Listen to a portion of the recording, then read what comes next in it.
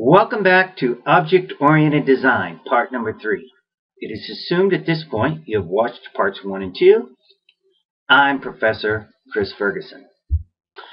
Polymorphism. Poly means many, morph means to change. An advanced object-oriented programming concept.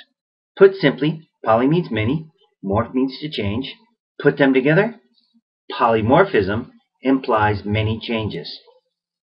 It is the ability for an object reference, or pointer, or variable to change, to morph to another type.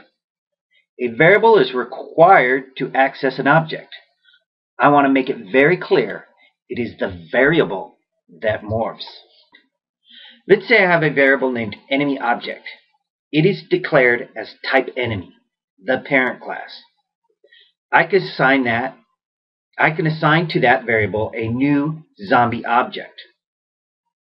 On the next line, I create a second, different object of type drone and assign it to the same variable enemy object. That is the morph. The variable enemy object, which was accessing a zombie, now has changed into a variable accessing a drone object. Poly means many. Let's have enemy object, the variable, morph again so that it now accesses a mutant object. To be clear, we are looking at 3 separate objects, but only one variable enemy object, and it is the variable that is morphing. Physical objects do not change. I cannot have the same object be 3 different things, but I can have one variable enemy object morph between 3 different objects: zombie, drone, and mutant. Polymorphism needs inheritance. The only way you can have one variable that changes between types is that if it is of the parent class type. As you can see from the diagram, zombie inherits enemy's variables and methods. Zombie is the child, enemy is the parent. Drone inherits enemy's variables and methods. Mutant inherits enemy's variables and methods. There is an old saying: if it looks like a duck, walks like a duck, quacks like a duck, it's a duck. Well, I'm making up a new saying. If it has all of enemy's variables and it has all of enemy's methods, then it's an enemy object. All 3 classes, zombie, drone, mutant, have enemy variable and methods. That is why they can be assigned to a variable of type enemy, just like I'm doing with drone here. In fact, you want to avoid assigning a drone object to a variable of type drone. If I program a level of the game with 5 enemy characters, I do not want to have to worry about how many zombies I have, how many drones I have, I do not want to worry about how many of each one I have. I will just have 5 generic enemy object variables, and they can be any combination of the type. So, assign new child class objects to type parent class. Monomorphs. A caterpillar changes into a butterfly. A tadpole morphs into a frog. Since they can only do this once, they are monomorphs. A polymorph can change many times, or change back and forth.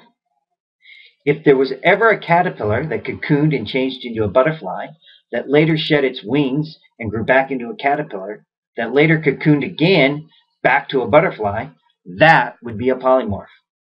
Perhaps a better animal analogy, say that 5 times fast, would be a chameleon. It can change from a green lizard to a brown lizard, back to a green lizard, and so on. Is a chameleon a lizard?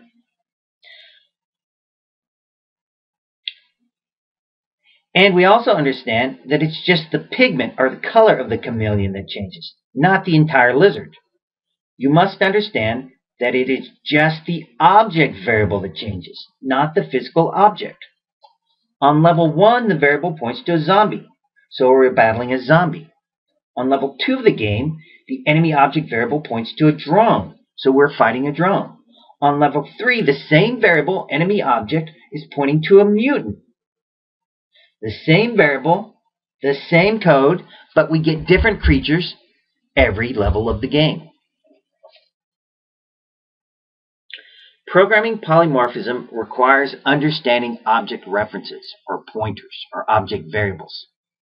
Consider the following pseudocode variable declarations. I'm going to create a zombie object which is of type zombie. I'm going to create a mutant object which is of type mutant. I'm going to create a drone object which is of type drone. Finally, I'm going to create an enemy object which is of the parent class, enemy. Polymorphism allows this one variable enemy object to reference or point to many different types of objects. That's the morphing. I don't have to create a different variable for every object. I can use the same variable over and over again. That's morphing. If my game has 20 different enemy characters, I do not want to have to declare 20 different variables and juggle between them. Polymorphism allows me to create one variable of type enemy. On level 1 of the game, again, it is assigned a zombie object. Since it has all the child class zombies variables and method, that object will behave like a zombie and spring back up, no matter how many times you drop it, kill it, smash it. On level 2 of the game, where I say enemy object equals new mutant, I assign a mutant object to the variable. Now the game variable behaves like a mutant. Level 3 assigns a drone object to the same variable. And all of a sudden, that same variable controls an object that flies through the air firing missiles at me. Level 4 of the game brings enemy object back to a zombie. And the undead, once again, is my nemesis. Keep in mind, it is the same code, the same variables on each level. But the player is seeing a completely different adversary. Polymorphism requires inheritance. Zombie inherits enemy, so it has all of enemy's variables and methods. Mutant inherits enemies, so it has all of enemy variables and methods. Drone inherits enemy, so it has all the enemy variables and methods. This allows the variable enemy object, which is of type enemy, to morph.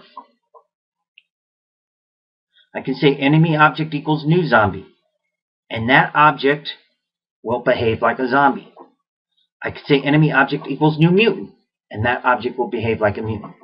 I could say the same variable enemy object equals new drone, and all of a sudden it's behaving like a drone. If it has all the enemy's variables and all the enemy's methods, it's a duck. No, excuse me, it's an enemy. Right? And it will, the things that it has in common will happen the same between zombie, mutant, and drone. And the things that are different, like drones fly, will happen differently for that enemy object variable.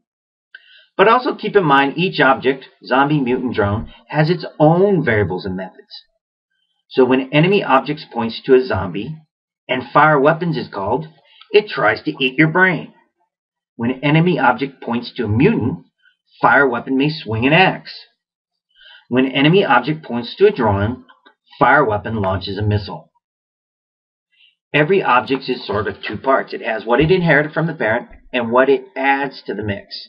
And that's what allows enemy object to behave differently.